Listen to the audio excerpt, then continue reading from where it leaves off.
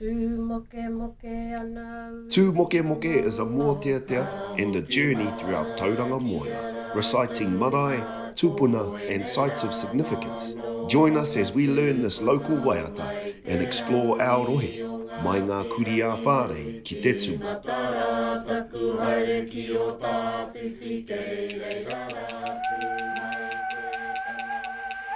E tū ana au I te roro o tōku whare a rauru ki tahi. Ka titiro whakawaho ki te tāhuna o Waipū. Mai ngai o papa ki o kahu. Tū mai ki te Whareroa.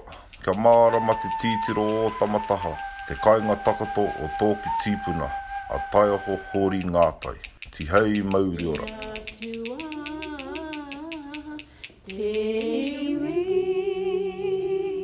WHAREROA Marae is home to the primary hapu of Ngāti Kuku and Ngaitu Kairangi of Ngaiterangi Iwi.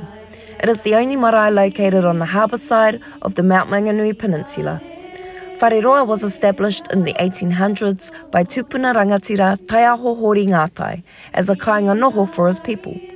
It was an important settlement and resource gathering area, lying just across from O Tamataha and near Matapihi and Mauao, providing an ideal spot for ready access to the rich seafood resources of Te Awanui Harbour. Hori Ngātai was a hard-working man. He established a farming area at WHAREROA, which became the largest producer of wheat and maize in the Tauranga district. He also established a native school in the late 1800s that was nestled within the WHAREROA community. There are many significant areas in Matapihi to WHAREROA right up to the footsteps of Mauao that are significant to Ngaitu Kairangi and Ngāti Kuku. These include Ohuki, Te Paeroa, Mahiwahine and Omanu, a few areas located within the Matapihi Peninsula where kāinga noho and marakai for the hapu. These are still areas occupied by uri today. Omanu is also where our urupa is situated. Waipū is the foreshore joining WHAREROA to the Matapihi Peninsula. The bay held an abundance of kai Moana. Hori Ngātai once said, "Kāre au e mate kai ana, anei taku marakai," that he would never starve because Waipū is what sustains him. WHAREROA was renowned for serving kai Moana from Waipū and Te Awanui Harbour to their manuhiri. Te Ruruanga, which is also located in Matapihi, is the name of the passage that our tupuna used to take from Matapihi to WHAREROA. They would often travel during low tide across Waipū. Right up until the mid-1900s, the only access point to WHAREROA was by the Moana.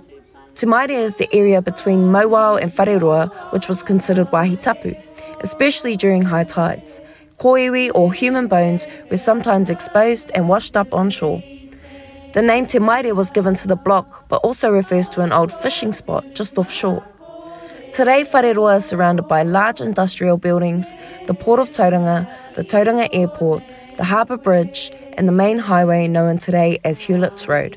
A papakainga is situated at the Marae, which includes Kaumatua Flats and also our Kohanga Reo. The Wharenui Raurukitahi was named after the tupuna who was famous for sticking to his word, e kore te kupu e whati. The wharekai is named after Kurai Monoa. The original wharekai building had burnt down, and after many years of fundraising and community work, in 1975 a new wharekai was opened. We had a fire down at WHAREROA in the late 60s. Wharekai burnt right to the ground. The wharekai was in bad condition. It was ready to be pulled down any rate. Electrical fault it was. Next day I went down there and Auntie Kimmy was at the old kitchen crying her eyes out and bringing out all the plates that she could salvage that had WHAREROA's name on it. It was very hard to see that old kuia amongst the ruins.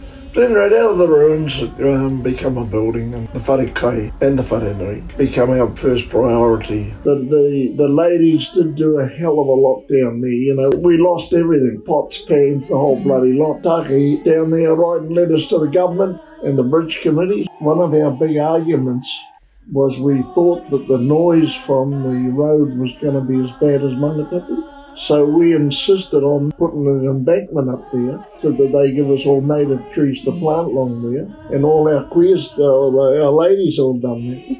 They went out and then planted all the trees. And if you stand by that shed where people have a smoke at the back of the wharekai, the trees will go so far high and there's some low ones. We insisted that we wanted low trees to look at the urupa from Hori Ngātai.